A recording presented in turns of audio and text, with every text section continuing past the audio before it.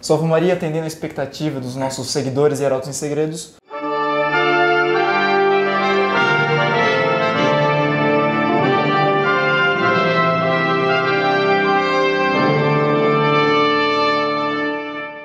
Primeiro pedido, a cela de um padre. Segundo pedido, que fosse a cela do Padre Edgar. Alguns assistentes que pediram para que mostrasse o quarto dele, como que ele, o instrumento que ele toca, as palhetas, né, Padre? Sim, só. Então, vamos... Todo o material de palhetas, aliás, atendendo ao pedido de Sr. Cristian Moreira, conhecido do Padre conhecido. Uma coisa interessante, Nossa, muitos acho que anos. as pessoas gostariam de saber. Sim, Todos sim. nós estudamos na mesma sala, né? Sim, senhor. O Padre Zogai era encarregado da Sim, sala. O Padre Edgar ganhou da outra sala, no mesmo terceiro ano. Também, então somos companheiros de muitos anos já.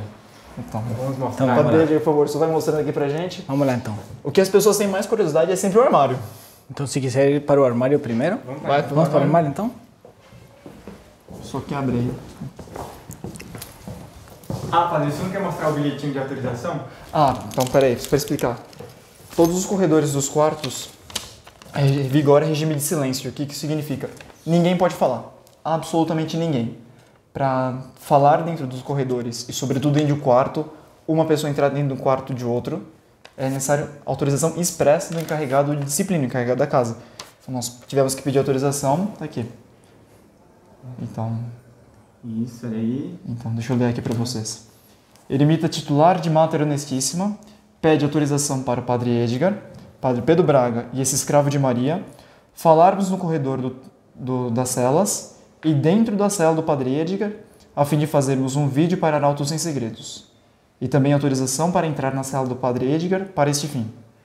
Muito O bom. encarregado de disciplina assina, Tudo autorizado. autorizado, tudo conforme a obediência, né? Então vamos lá. Então, vamos lá, então? Padre, sobe pra gente o armário do senhor. Bom, espero que... Expectem de ordem. Tcharam! Olha aí, um quadro de Ordenado, hein? A dragona para cerimônias grandes. Então, está como estava no ordem. Só que tem um porém, que a cela do Sr. Arthur, que foi filmada no vídeo anterior, ele tem menos coisas porque ele não é clérigo. O clérigo já tem mais camisas, então nós vemos, tem camisas brancas, camisas pretas. Depois, aqui vem as camisas verdes, a camisa vermelha, Uniforme de marcha. uniforme de marcha, os colarinhos. Mostra o colarinho que as pessoas acho que nunca viram colarinho de padre.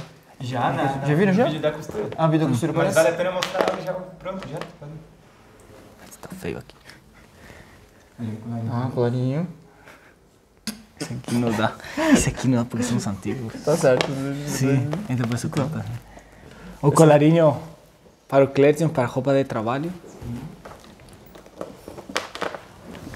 Depois vem As roupas pessoais, né? roupas pessoais. Depois vem as calças. As calças. Calças, cintos. Sim. Culote por baixo do hábito, né? Culotes, aqui temos os culotes, depois as calças de trabalho.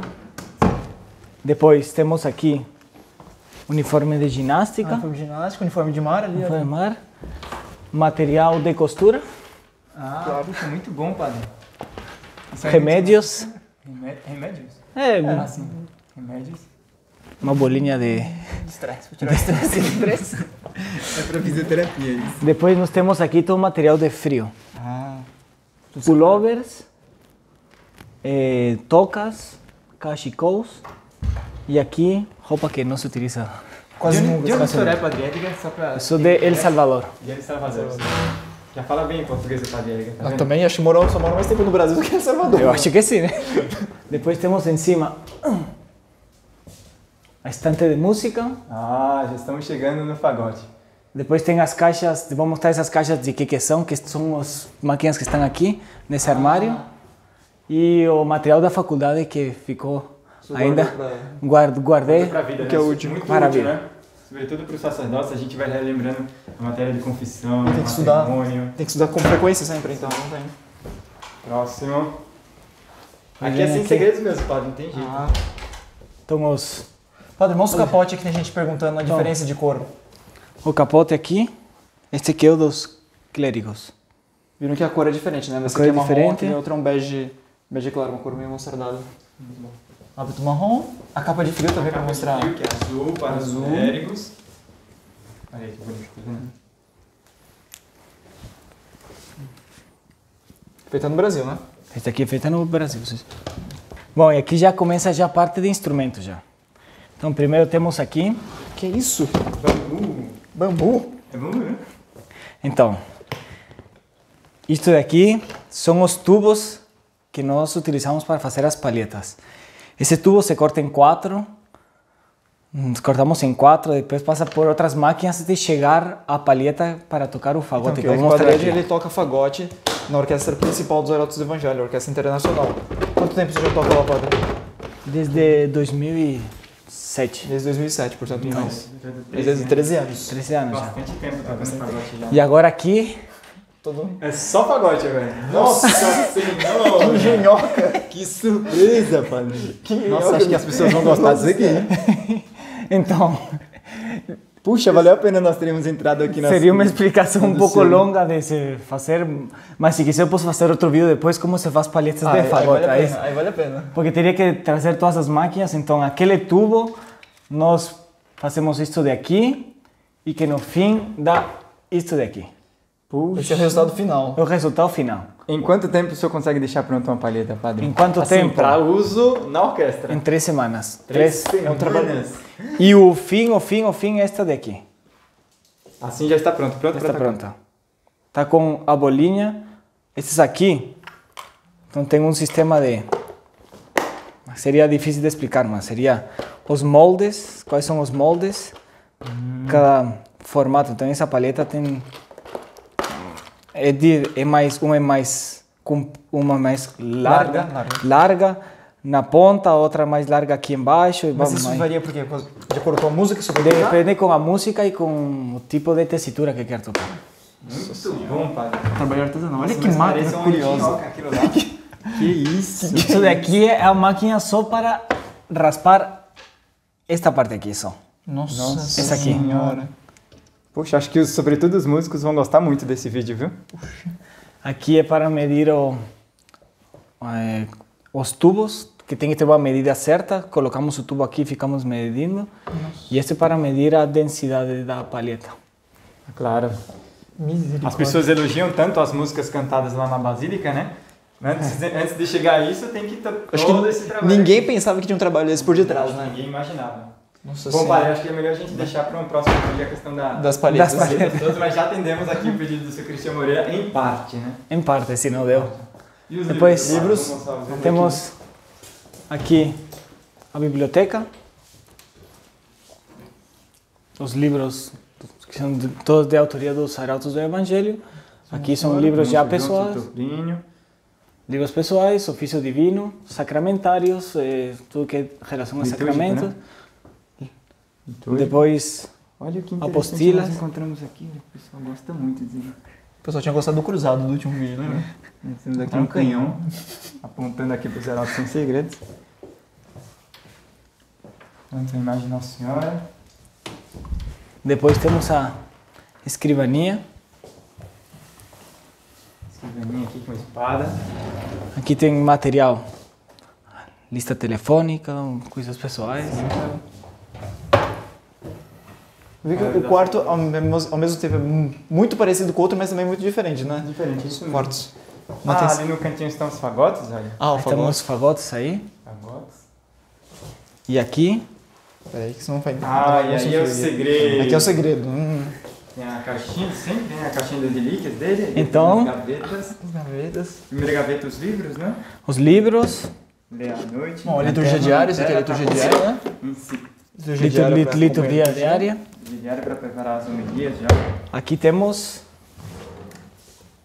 Padre. As caixinhas. A gente abre ou não abre as caixinhas? Se Não, acho as que é melhor pessoas- deixar pro próximo vídeo, que tal? Não, mas as pessoas estão pedindo, padre, não tem jeito. Teve Bom, um vídeo só para mostrar as medalhinhas. Você tem Então caixinha vai. de medalhinha? Ah. Nossa, Que quanta medalhinha? medalhinha, padre. Tira o pega lá, né? São medalhinhas antigas, né? São medalhinhas antigas que foram presentes de Natal, coisas desse gênero. Muito bom. Aqui tem outras medalhinhas também, é mais para pastoral aqui, Ah, que você distribuiu quando você sai. distribuir para as pessoas. Muito bom, padre. Sabe que as pessoas pedem muito isso. E aquela caixinha maior lá, o que tem nela? Aquela caixinha maior, Vixe, Padre, no caso de abrir mesmo. Bom, essa caixinha aqui são os terços que fui ganhando ao longo de toda a minha vida, dentro dos Arautos. Aliás, o primeiro terço é este daqui, ó. Nossa Senhora!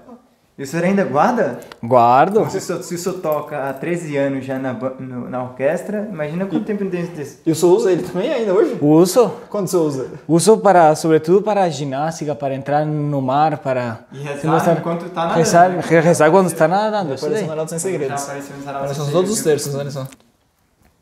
Sabe que uma coisa aqui nos Arautos, quando um terço rompe ou quebra uma pedrinha, nós temos 24 horas para poder restaurar o terço, para nenhum terço ficar quebrado ou fora de uso. Ali tem uma imagem de Nossa Senhora de Paris, né? Sim. Uma devoção muito forte dentro dos Arautos. Não vou mostrar, mas ali está a toalete do Padre, também com o escapulário sobre a toalha, que já foi explicado o motivo. Bom, ali em cima o crucifixo. Bom, acho que todos os segredos já foram desvendados aqui. A cama arrumada estilo Arautos também, com todas as camas. Nós vamos ensinar ainda, né, Padre? Vamos ensinar. Quando a gente fazer um vídeo ensinando a arrumar a cama estilo Arautos. Ótimo. Acho que é isso. Seguindo a recomendação evangélica, pedi e recebereis. Os assistentes de Arautos sem Segredos pediram para conhecer a cela de um padre, do Padre Edgar, e receberam. Agora é a nossa vez de pedir. Comentem, compartilhem e deixem seu like. Padre, se eu puder dar a bênção para encerrar esse vídeo de Arautos sem Segredos, agradeceríamos para todos os assistentes. Com muito gosto e especialmente para o Sr. Kissa Moreira, que pediu que fosse feita uma filmagem do instrumento, mas ainda esse vídeo ainda será feito.